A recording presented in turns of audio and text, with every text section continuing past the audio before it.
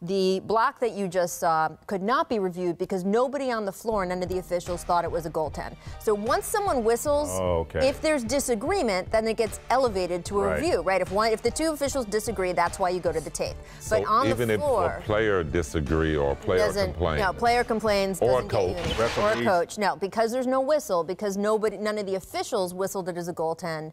There's no capacity for review. That. Well, it's something that it's a balance for the NBA though, because if everything becomes reviewable, then we're complaining about the end of games too. It is. So, Well, I mean, we're talking about the final seconds of the game. I know, and a playoff game too, right? So I don't know. Here's what Victor Oladipo said about the goaltend or the block or whichever city you're from. You can decide what it's called, but this is what he had to say about it.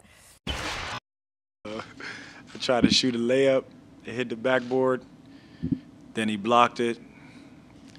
There's replays, I guess you guys can see. I guess it's a tough play at the time for him, but it was a goaltend. I mean, it's hard to even speak on it. It just sucks, honestly.